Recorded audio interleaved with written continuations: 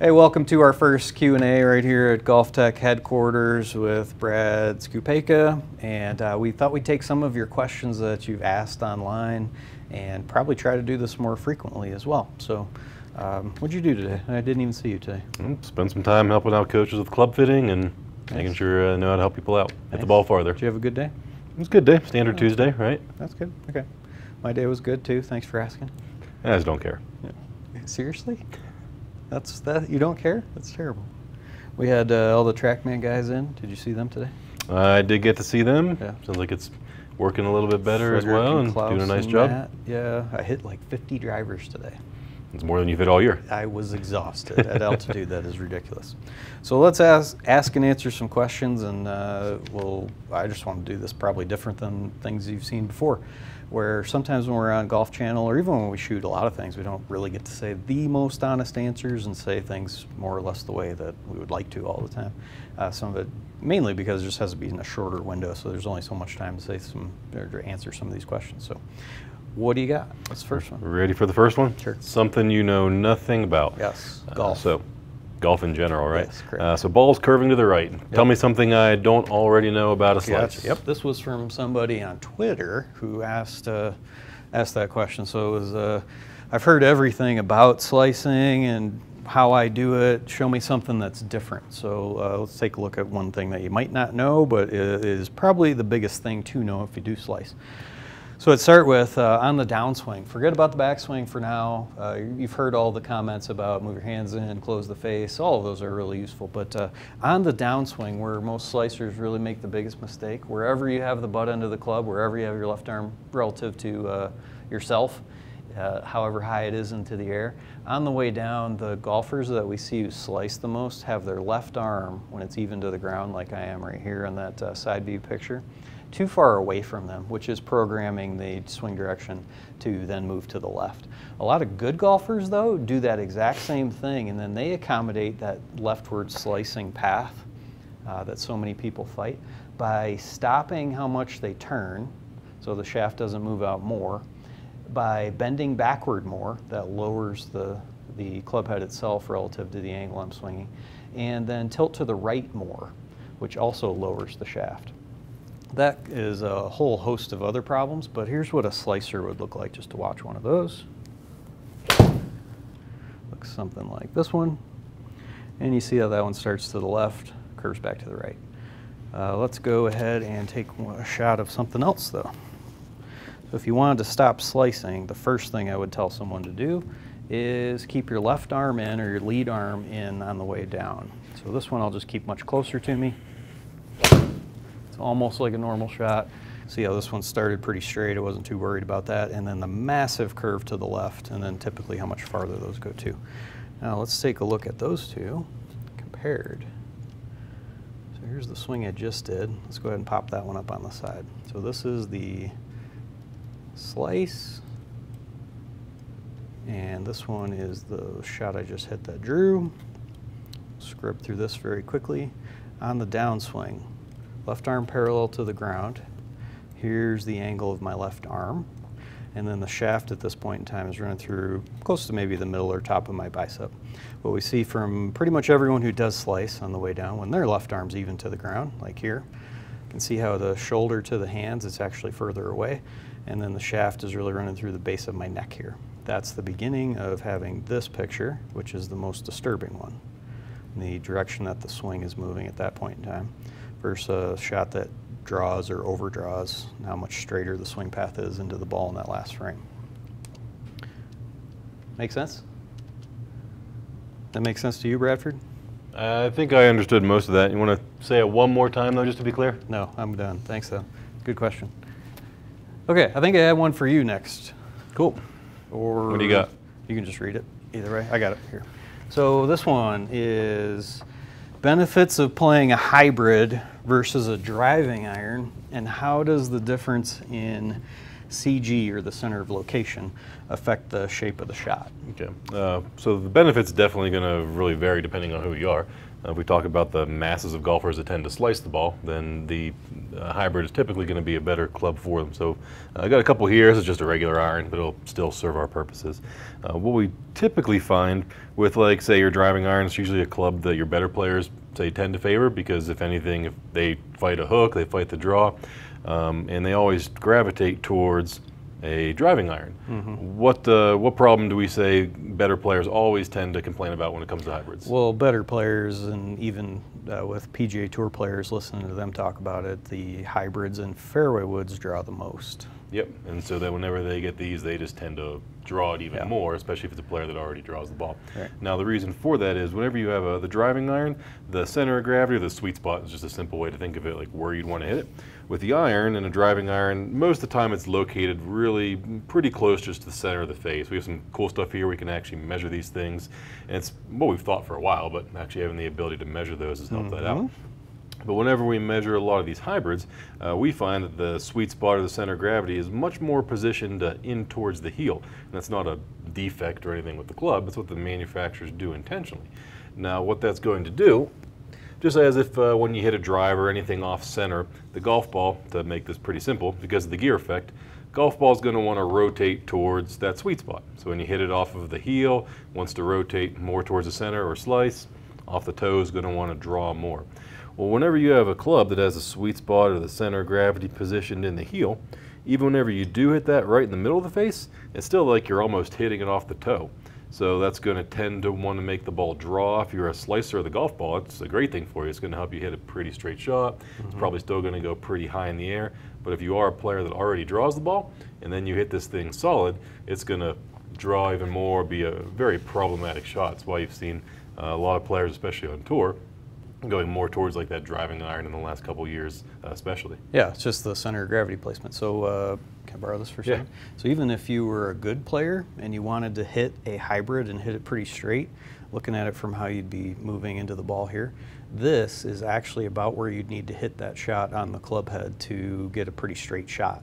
So it's not that these clubs are something you can't use, especially if you're good. That CG is way in towards the heel of the club, but that's where you need to hit it. So you just have to alter your strike point. I know when I was playing golf, trying to make money playing golf, if I just would have known with a hybrid, a fairway wood, or even my driver, if I could have aimed just slightly more in the heel, like a lot of tour players have already figured out themselves by trial and error, I probably wouldn't have hit as many shots into the left rough as I did, and even still try to avoid now. So I'd grab this M6 Rescue. It's probably the most heel bias CG that we've seen so far. And I could play this just fine, just with the understanding of where the CG is. So that's why we spent thousands and thousands of dollars getting the same tools that the USGA and RNA have so that we can measure where these are at, then tell your coaches, and ultimately it relays back down to our students that way. And that's how we transfer our information. Yeah, and I have a little better idea too. Rather than even trying to like hit it off the shaft, I would just move into some different models that actually align the CG more towards the middle. So just because it's a hybrid doesn't mean it's definitely going to draw. If you're a TaylorMade guy, a lot of the clubs in their gapper line do have the CG position more more in the middle of the face, or any brand. There are hybrids out there that do have it more in the middle, but that's where, again, a club fitter that knows where the CGs are, how the different clubs perform, can help you out by putting one in your hands that is going to help your ball flight. Yes. That was pretty good. That was pretty good for you. Should I say it all again? Not bad. No, no one wants to hear you talk about that again. Got your next one? Sure. How is keeping your head down the worst advice in golf? This one came from someone on Facebook. I think they know that this is just like a joke. If I had to tell you one thing that was the stupidest thing I've ever heard about golf, it is that. And maybe I can go ahead and explain that. So let me clear out some of this data, and we'll hook ourselves up to some of our motion. So the oldest adage I think I've heard from people asking about golf instruction, or your friends who watch you hit shots, is that you lifted your head when you hit a bad one, but then inexplicably when you hit the next shot and you don't do anything different and the shot's better, your friends tell you, oh, you kept your head down better on that one. None of that really makes sense. So let's take a look at why. So first, I've got that shoulder bend number on the front view camera that's up right now. So that's the amount that I can either bend my whole torso forward, like you see I'm reading into the 50s there, or backward. It's just measuring this sensor that sits right on the top of my spine.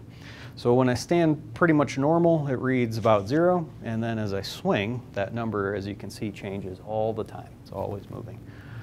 Well, I would argue that one of the very first things a golfer wants to learn, or should try to learn when they play, is how the point in time when the shaft is just about even to the ground, slightly before that, all the way into the follow-through, how you need to actually bend yourself backward, including your shoulder bend. So in here, I'm about 15 to 20 degrees back, looking at it from that front view camera. If you don't do that, and meanwhile, every single golfer that we've ever tested does that pattern. They do it at different rates. They don't always do it for as long. You'll see some players on the PGA Tour hit, like Dustin Johnson. He'll move backward as he's hitting the shot, and then ultimately after the ball's gone and his club is somewhere right or just about even with the ground, parallel to the ground, he'll start to bend forward again. So it's just a different timing, but he's always moving from a forward bend on the way down, backward to some degree before going forward again. The players you watch on the PGA Tour and you see their finish every week and it looks something like this, that's typical of what I'm describing as the most back, 10 to 20 degrees back all the way into the follow-through. You need to learn that so that you can actually keep the club moving, keep the grip end of the club moving, and then also bending backward and raising the shaft has a real advantage that maybe we can go through in more detail another day, but it actually helps you speed the club head up by pulling the grip upward as you hit. A lot of people mistakenly have a problem in here where they keep their head down, stay bent forward as they approach the ball, and then to help the club go upward and speed it up, they actually just pull their arms towards them to do it. Meanwhile, that backward bending and turning yourself and tilting to the right through the ball, like you see the PGA Tour players doing, is best done and fastest done as you extend your shoulders backward and bend yourself backward as you hit. So the old advice of just keep your head down, it's the most pathetic way of trying to describe something that you can't explain. People say that when they just don't know what else to say. So not much more to say about that. You reading? You trying to read? Yeah, you did a great job in there. I think everyone no idea. You weren't even listening, totally right? understood that. Okay. What do you want to talk about next? Here's one. Why are today's iron lofts so strong? I feel as if this is why they are going so far. Yeah, and it's a common remark you'll hear from, say, a lot of students if you say go through an iron fitting that's they're using some old technology and now all of a sudden they hit it 20, 30 yards farther. They try to tell you that's only because now their 7 iron is actually a 5 iron. Yeah. Right. And there's some level of truth to that. We have seen the lofts come stronger in the last probably 10 years, but they're not strong enough to make up that 30-yard difference. Right. And there's a reason for the strength. So the stronger lofts, that is. So strengthening a loft, they're just going to take it and basically reduce the loft, right? But the reason for that is if you look at a lot of the newer irons today, they're basically built like a driver. So if you were to do a cutaway of this iron, you'll find this back portion of the cavity is actually hollow. So lets it make the club face really thin, and ultimately what that does is just create more and more ball speed. We've been seeing this in like the max game improvement category for the last couple of years, where the lofts have come down, ball speeds have gone up. But now in the last couple of years, they've had this new category of your like your player distance iron. So you get an iron that's pretty compact still, but has a ton of technology, so the ball speeds are really high.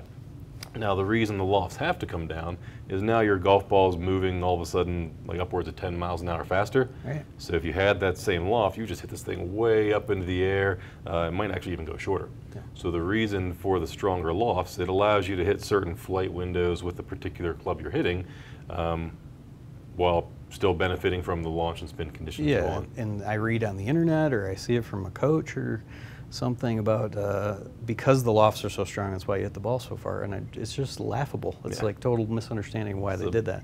Tiny portion. Of If you and if you had the lofts 5 degrees weaker, like they might have been 10 years ago, then you'd have an angle that the ball would land that's so obtuse, like 55 degrees as opposed to 45 degrees, that you'd lose a bunch of distance, like you said, and then the pitching wedge would go so high it'd be almost useless with any kind of breeze whatsoever. So you couldn't make a club with this sort of tech and not lower the lofts. Yep, and that's even part back of it is. Just the ball speed conversation, where when you have like a blade or something with older technology where it's not hollow, your smash factor with like a 6 or 7 iron, maybe it used to be like 1.35 on like a good strike.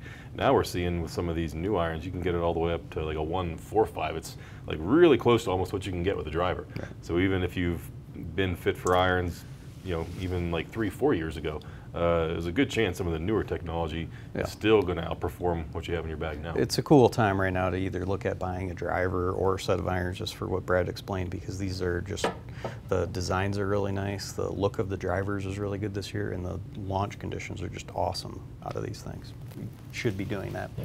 Anyone who's a serious golfer should really get a club fitting. Doesn't matter who you are, you always want more yards. There's another one. So should average golfers take golf instruction from TV commentators seriously? This comes from a GOLFTEC coach who, again, may or may not already know my answer here. So should average golfers take golf instruction from TV commentators seriously? As politely as I can answer that, that one is a no. So I've heard a lot of TV commentators who are former players. That's really like the avenue to get and the color commentary piece of golf. Is to be a former player, then people ultimately have this this preconceived notion or this bias that it seems believable that they played golf for a living. They must know exactly how it works. Sound right? Yeah. And they tell you a lot of feels that did work for them when you look at their swings may have totally made sense, you know, based off their patterns. But when you look at what they actually did, it's not even close to what they tell you they did. That for one, but for like hundreds of other reasons too. The first one would be evidence-based practice. So if you haven't taught more than 10 golfers more than 5 lessons apiece, so you haven't like actually done it, I am afraid you cannot go on national TV and try to tell someone, oh, this is what you need to do, or this is why Tiger Woods or Rory McIlroy are playing so well. Chances are they really don't actually know. It's unfortunate, but I just know that from sitting on the other side of the TV and watching, and it's always easy to be critical of what you see on TV. People criticize us from time to time about the things we say, although we try to make it as factual as we can, but we've also had the opportunity of measuring swings, and we know what people actually do. That's the value of looking at those motion measurements that we just saw in there. Measuring swings for years and years and years. We've got millions of swings recorded and all that data to look at. That reveals the answers of what really separates good players and bad. And we're just scratching the surface on that. We can do a whole lot better, and we're going to, and our tech is changing and moving fast, so we can measure more and more. You have that, but it's just that logical fallacy that like these former players who can't play golf anymore at a level that allows them to still be out on the PGA Tour or Senior Tour to believe that they know what they're doing. And I'm going to say that unless you've measured swings, you've taught golf, you've taken someone who was not very good and made them better, you're not really able to describe and articulate to people why someone is good at the game. And that even goes for like watching YouTube videos. I once heard a former golfer who now is a TV commentator say that he's watched more YouTube videos than anyone in the history of the world. And again, he believes that because he's done that, that's made him an expert on golf swings. I would argue that all that's done is made him actually an expert at watching swings on YouTube. And challenge him against some of the people in our office too, though. Right. That would make, like, he'd have to rival my grandfather who can't break 120 and hasn't played golf in 20 years, but he loves it as a hobby. He's not any more knowledgeable than anyone else. Now, I take that for what it's worth too, though, because there's a huge amount of influence and understanding and information that you gain from being out on the tour, especially if you've ever won. It's a huge amount there, but it doesn't mean that you can then take that information that helped you and actually prescribe that and help people do better. It doesn't mean anything. So that is not the best place to be looking for your advice. However, it's the easiest, because if you watch golf on TV, you're going to end up hearing someone, and you can watch even this week at the British Open or whenever you are watching this, you're going to hear a TV commentator abstractly describe a swing in some way. His balance is beautiful, his tempo is beautiful. Those are just buzzwords, and you hear those over and over and over. Just listen for the buzz and the noise that you hear from everyone who's broadcasting on TV. You know my favorite one? No, what's that one? Just action. Action, yes. Something is happening. He's got great action, or look at his hand action. Could not be more vague. Knee action, wrist action. Those are that doesn't mean anything. That's not really helping anyone. So we're trying to help the whole golf world move past that by actually explaining what people do. So to summarize everything you just said, the answer was no. No. All right, Correct. doing great. Nice job. You can take this one. Can new equipment overcome poor technique? Yeah, that's a good question. Overcome might be a strong word, but I would say new equipment can certainly help poor technique. So maybe just talk about some of the benefits Sure. that the new equipment does have.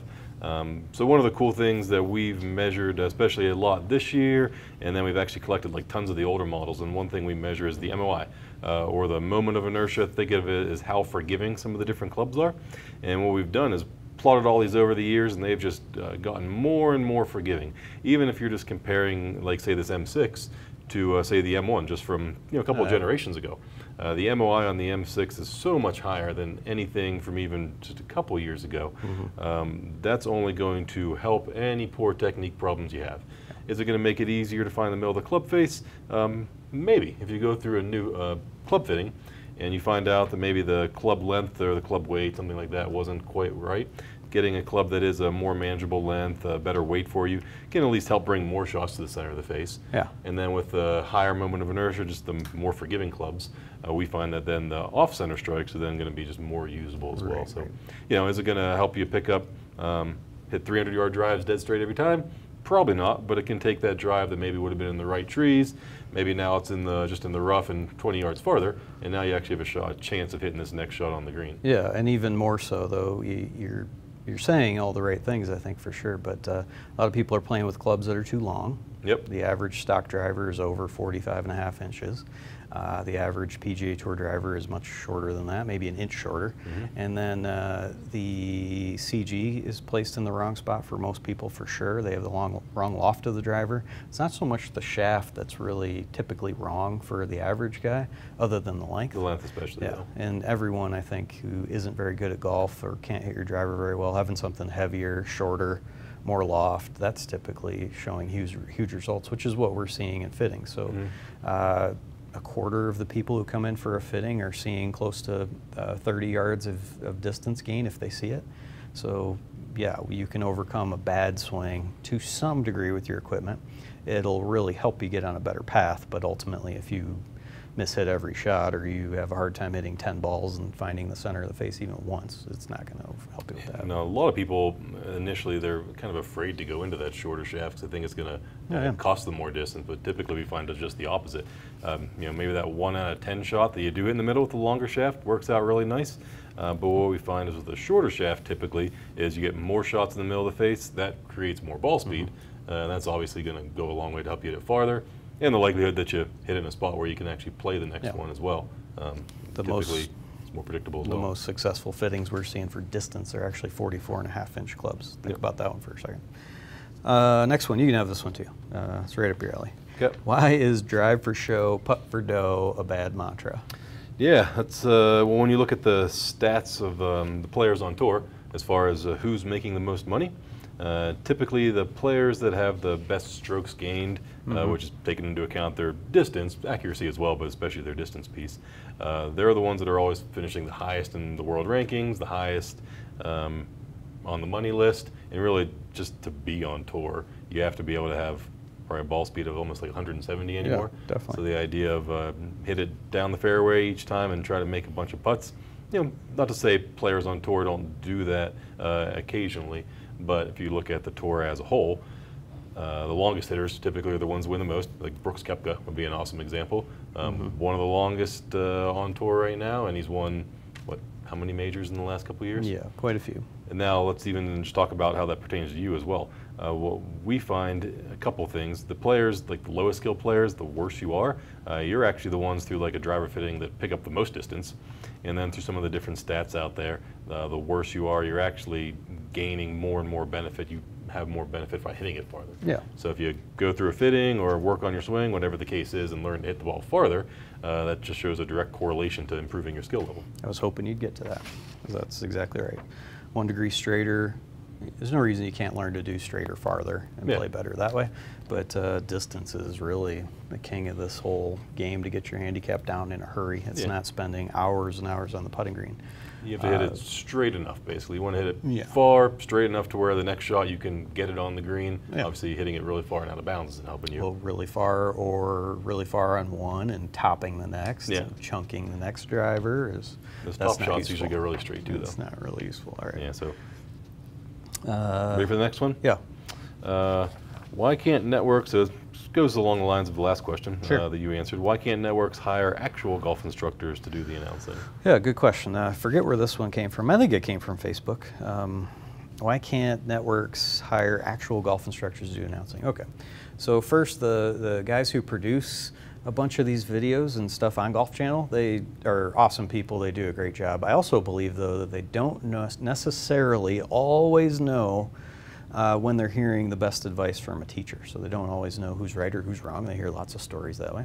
Also, though, they've got, they have to put someone on TV with some sort of personality that will gain people's attention. So even if the words are coming out right, but they're also very, very boring too, then it won't help, and they won't do that. Entertainer either. First is kind of what it sounds like. A little bit that way. I won't go so far as to say that's exactly it for sure, but I don't think they believe that a golf instructor can captivate an audience well enough to do that. They'd rather put a player there with that false sense of reliability and dependability of seeing them on there, and then someone who's a professional broadcaster who's got tons of experience.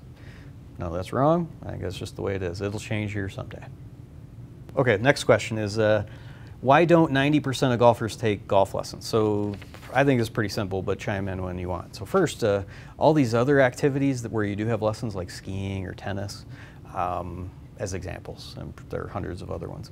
It's possible to get on a pair of skis and go down a hill, and you may roll over, fall, hurt yourself, die, run into a tree, die. Kind of get the idea? A little bigger risk involved compared to playing golf? You can really hurt yourself. Meanwhile, someone can grab a golf club and they could still die as well if they don't know how to use that, stand in the wrong place. But you could go to the driving range and hit some shots. It's fine. There's really no repercussions there. It'll be embarrassing if you don't know what to do, but that's the first step of what's going to happen.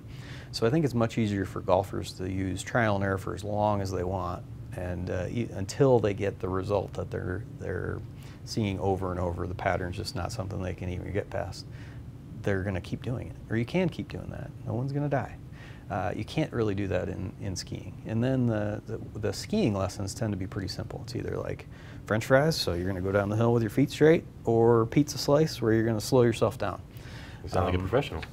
Yes, I teach skiing all the time right now when it's 100 degrees outside. So the instruction is even pretty easy, and beyond that you don't need to know a whole lot more, but there's something in there. Golf is far more complicated. To hit that little stupid ball into that net from 10 feet away is pretty easy for me, but for someone who's never done it before, there's a lot that actually goes into that, and it's the detailed knowledge that you need is pretty tough. Just more to it. So first, I'd say you can avoid taking golf lessons if you choose.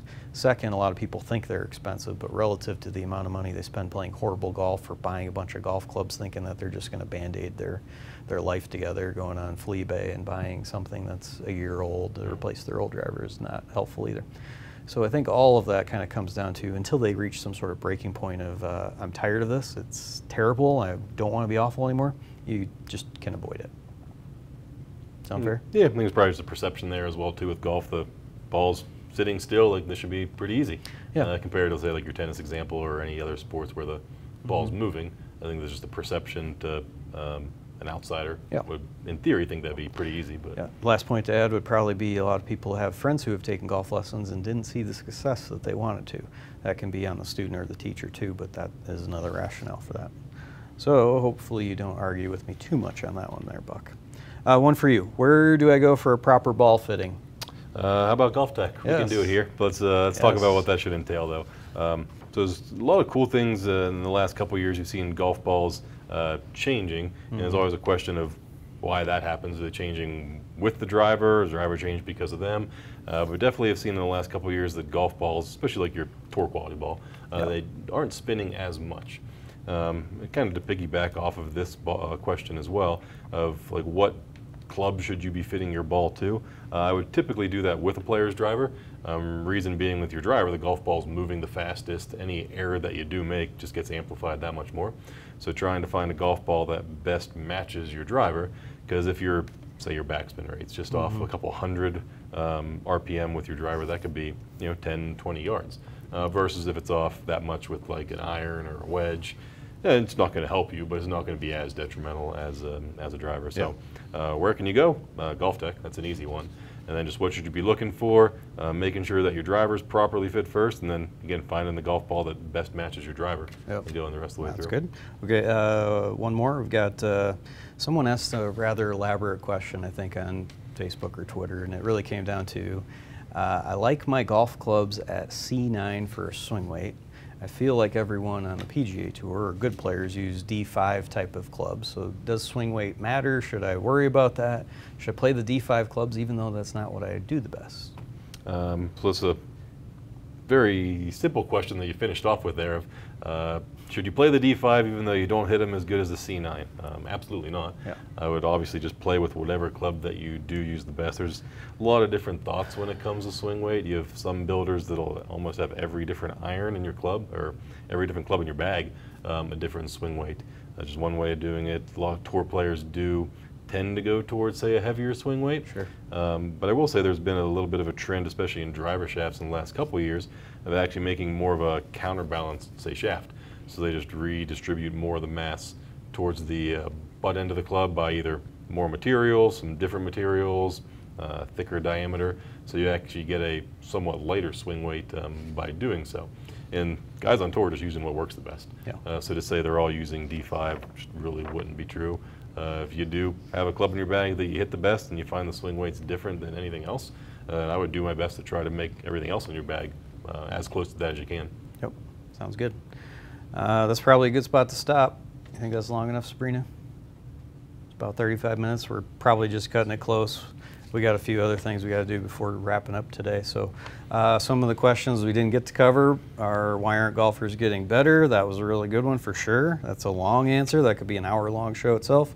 What do you think of Matt Wolf's swing? How do you fit someone for wedges? How does understanding forces and torques make someone a better teacher? Does that matter? Is that overrated? That's another great topic that would be fun to talk about. Old school swings versus new ones. Pre-shot routines and what might be best for someone if you slice or you want to have a more inside takeaway. I guess all that we're just going to have to keep covering. So sounds like you got to tune back in. Sounds about right.